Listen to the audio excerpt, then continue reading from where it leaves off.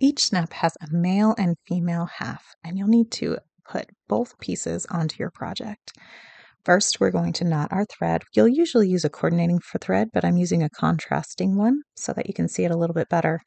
You'll hide your knot underneath the snap, hold the snap in place, and guide your needle through the opening in the snap. We're going to put about 3 to 4 stitches in each of the 4 openings of the snap, and with each opening you're going to make a little loop with your thread and bring your needle through the loop. This will create a little knot, and as you make little knots all the way around your snap, it will help to keep your snap secure so that if one part of your thread breaks later on with use as you tug the snap open and closed, the other knots will hold the snap in place.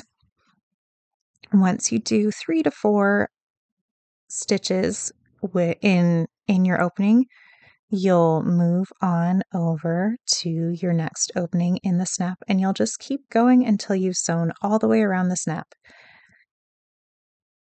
I also like to note that none of my stitches are going through this second layer of fabric here. I have a lined jacket that I'm sewing here, and I'm only sewing through the lining of the jacket so that when we turn this jacket over, you won't see any of the stitches.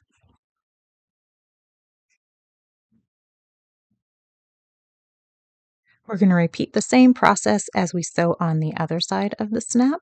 This time I am using coordinating thread, and you'll be able to see how much better those stitches really blend in with the fabric when you're using the proper thread.